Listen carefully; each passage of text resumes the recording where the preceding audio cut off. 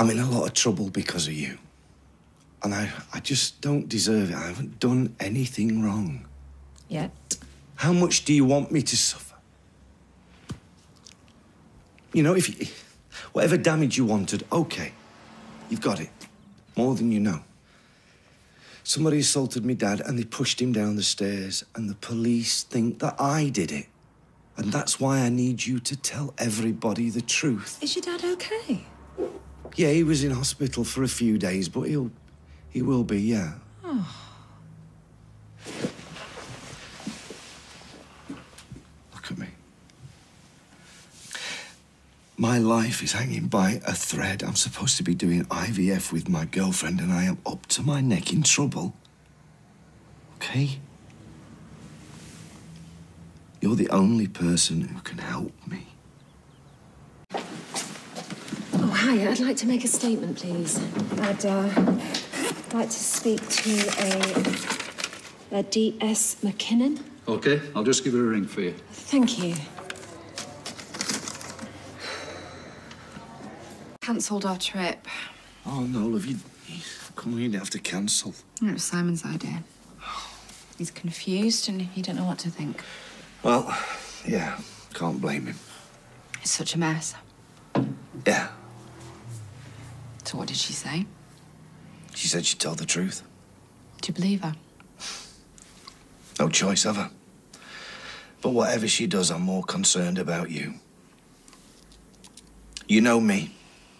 You can ask me anything. I'll answer any question you want. Did you hit her? No. Did you sleep with her?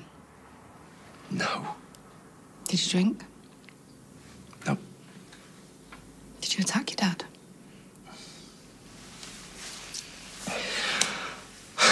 No. I need you to believe me. I really need you to believe me. Oh, I do believe you.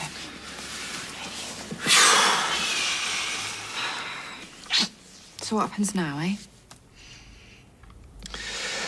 Well, hopefully when Chloe comes clean, we can get back to being a family. And then on Monday, we can look at making our family a little bit bigger. Thank you. Okay. What were you arguing about? Peter was furious that I told his dad about our relationship. He hated his dad. He sent him away as a kid and I blamed his dad for everything. I've never seen him like that. I was trying to calm him down. Then he turned on me. He swung his fists and... And what? How do you think I got this? I don't want anything bad to happen to Peter, but I'm scared and I had to say something.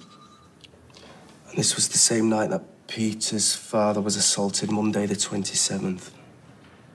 Monday? No. No. This was the day before. So, Peter wasn't with you when Mr. Barlow was assaulted? Oh, no. I don't know where he was.